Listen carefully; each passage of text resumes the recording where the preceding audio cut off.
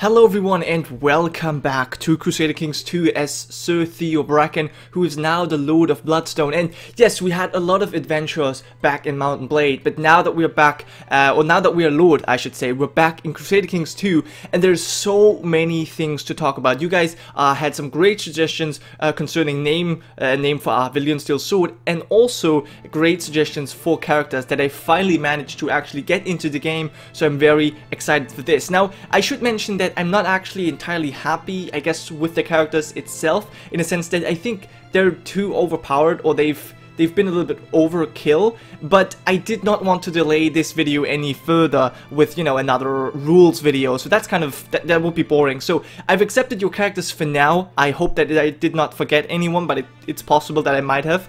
We have tons of new characters, we're going to go over them in a second, but I just want to mention that if this series actually progresses a little bit longer, or if I start a new series, there will definitely be a new, I guess, kind of set of rules concerning custom couriers. But for now, I've just accepted everyone pretty much as is. So, I think before we actually have a look at our custom couriers, there's tons more things I want to look at. First of all, obviously, we're going to have to talk about Theo Bracken, because in the comment section, you guys have actually talked to me and said, you know what, maybe he should also get this trait and this trait from his time back in Mount and Blade. And I have, well, two of you guys actually have me convinced to accept two new traits for Theo Bracken. The first one is the adventure trait, which basically just shows that this character has a background as an adventurer, which means that they have, well, I actually know, what does it say? It means that they have somewhat more ambitious. Well, I don't know if that's necessarily true, but we definitely have, as Theo, had our times adventures. We have been a sellsword captain for about 1.5 years now, so I definitely think that this fits. I don't know if we're actually more ambitious, so not sure about this, but it actually helps us quite a bit if you can see 20% extra levies. That's huge. 10% max manpower, this is going to help us out quite a bit, especially as Lord of the meager Isle of Bloodstone. So yeah, I'm very happy that we've actually picked up this trait. And the other trait that you guys suggested was the trait Robust, which for some reason is called Brawny in the game.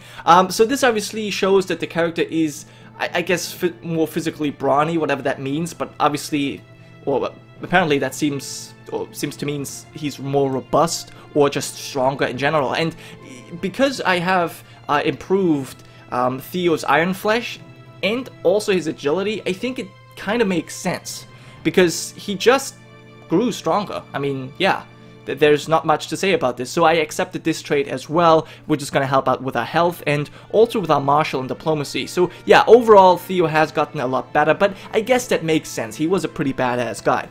Now, obviously another thing that I wanted you guys to help me with is finding a new name, or was finding a new name for our Valyrian Steel Sword, and you guys came up with tons of great suggestions. And before I reveal the name that I've chosen in the end, I quickly want to, you know, give you some honorable mentions. Now, obviously, there were suggestions like Vengeance and Justice, which always work, but to me, they sounded just too generic. I mean, they're great names, obviously. Justice, wielding justice, or vengeance is good, and it certainly makes a lot of sense for our character, but I felt like that's a bit, yeah, as I said, generic. So I wanted something that sounds a little bit more unique for our character.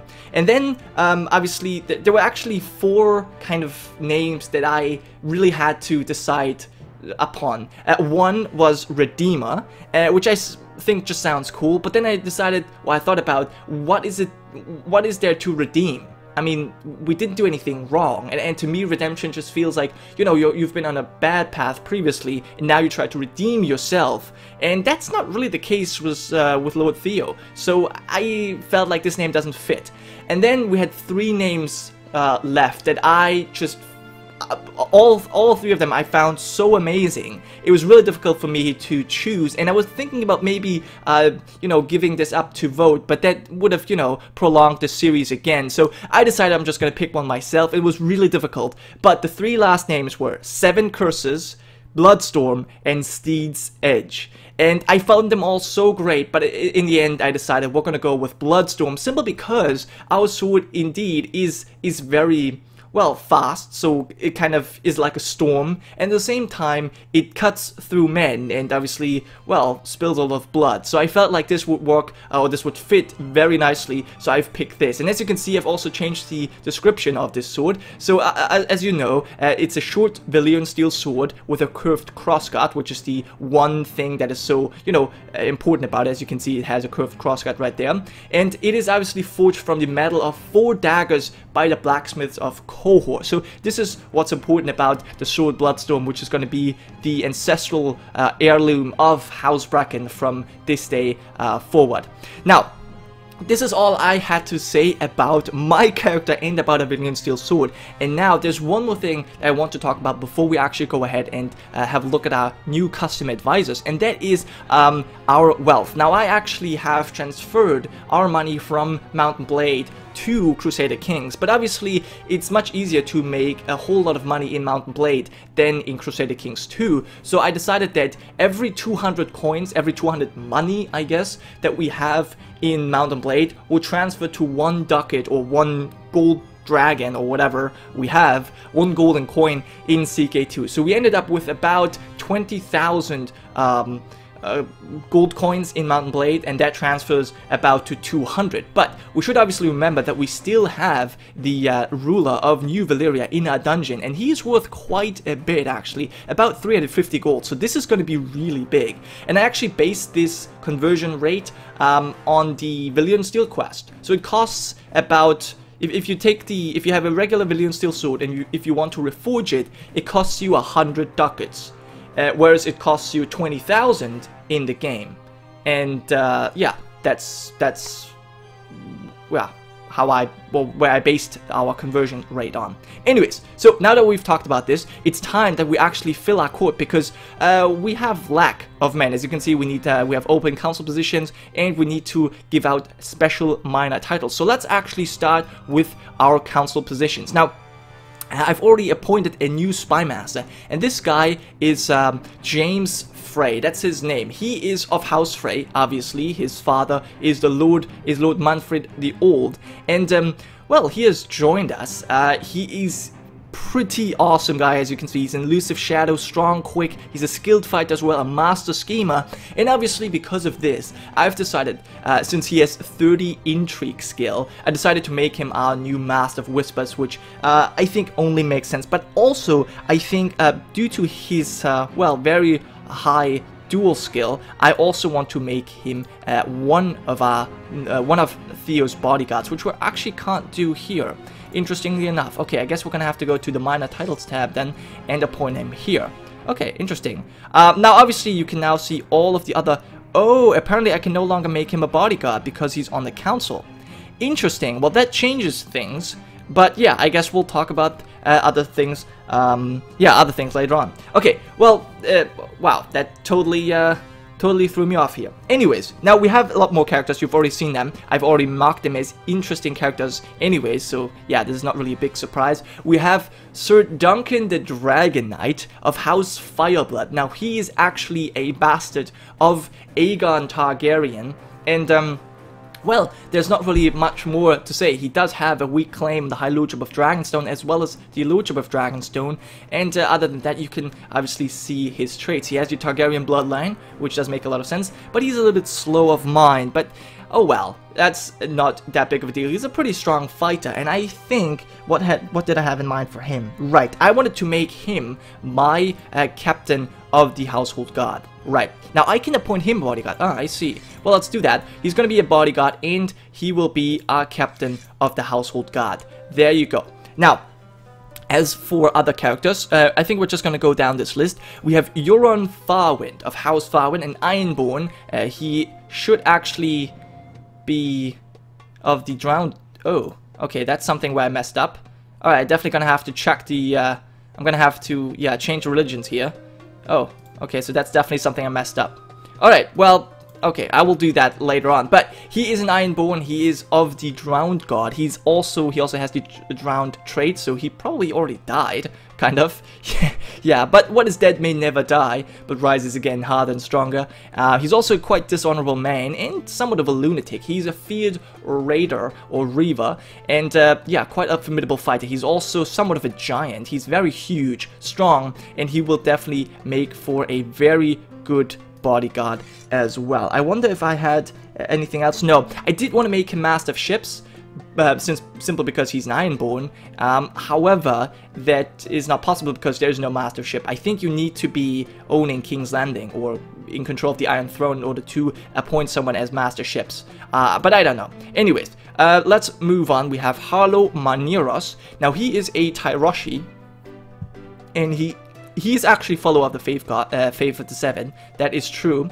Now, he is unfortunately a bit crippled, but other than that, well, he's a bit cruel, I see. And he's a family person. He does have a brother, but his brother died, if I'm not mistaken. And then he was sent off by his father. I think he was exiled, but I'm not too sure. You can obviously read all of the character stories that all of the guys have left in the comment section, but I can't remember all of the things that have actually been going on. But yeah, I've actually decided, due to his hobbies, that I will make him the Master of Hunt.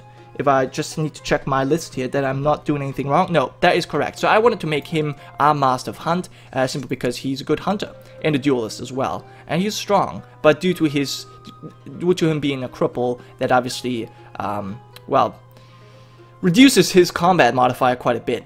Anyways, let's move on to the next. We have Lord Jackson, or well, ex-Lord Jackson Beesbury. Now, this guy, honestly, has it a bit overkill. A bit overkill. He's a lunatic though, so I guess that makes sense. And he's possessed, and he's also currently ill. But other than that, he's quite a formidable fighter. He's a very strong man. He's slow of mind, but still a brilliant commander, inspiring leader as well as heavy infantry leader. So we can definitely use him leading our forces. But I have, what did I decide to give him? Let me quickly check this. Oh yeah, I wanted to make him a bodyguard as well. Now I do want him to lead our troops in the field, but since he's quite ill, I don't want to make him a commander just yet. I think we're going to do that later.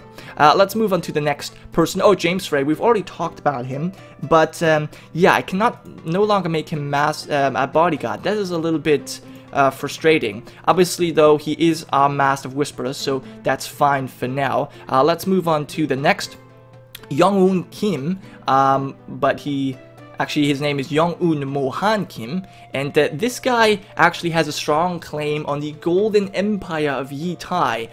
He's also a lunatic, just like some other characters that we have seen so far, and he also seems like an overall pretty shitty dude, but he is rather rich, which I guess speaks for him. And other than that, yeah, there's not much to say about him. He is pretty greedy, gluttonous, lustful. He's a sinner through and through, but luckily we are not particularly zealous, so it doesn't matter to us all that much. Now him, let me quickly see what I wanted to make him. I wanted to make him High Almoner simply because of his, I guess, noble blood. He is a person of great import, and so yeah, he is responsible for the, well, handing out of the alms, I guess.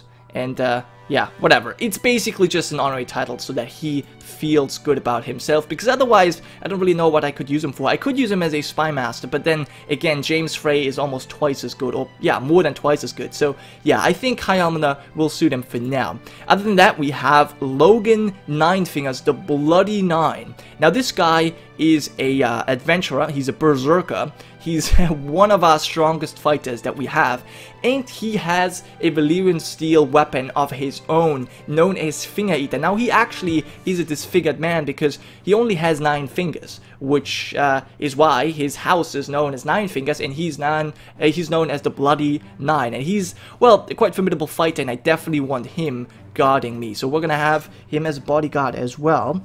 And due to his commander skill, and because he's not a lunatic, I also want him to become a commander. Can I do this here? Yes, I can appoint him a commander. There you go. And who do we have left? We have Thorin Horsebreeder. Now he's actually He's actually born, he was born in Stonehenge or in a village close to Stonehenge, so he's basically from home. And yeah, he is he is grown very fond of Theo Bracken, more than we would like, I guess. He is a bit queer, but nonetheless, he's a pretty great guy. He's a charismatic negotiator and a quick, I guess he has quick wits, and he is at least a somewhat trained fighter, but a brave man nonetheless. And yeah, I think, what did I want him to be?